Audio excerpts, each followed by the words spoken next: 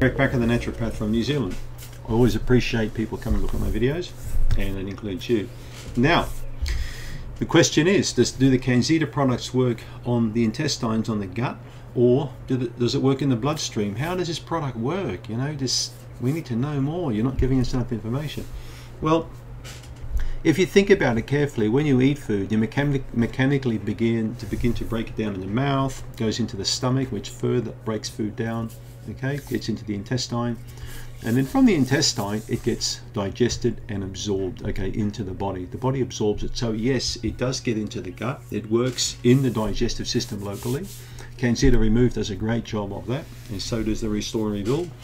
But then as it goes further down, of course, into the small bowel, it gets increasingly broken down more and more and more, right? And it's going to be taken up into the bloodstream. Just like amino acids, just like fat, glycerols, you know, carbs, it all goes eventually into the bloodstream. So that's the beauty about the CanXida products, because you're getting all the effects locally in the gut, but you're also getting peripherally in the bloodstream. Because Candida can be invasive and move into lots of different spaces, right? And that's how the product works, internally and peripherally. Thanks for the question.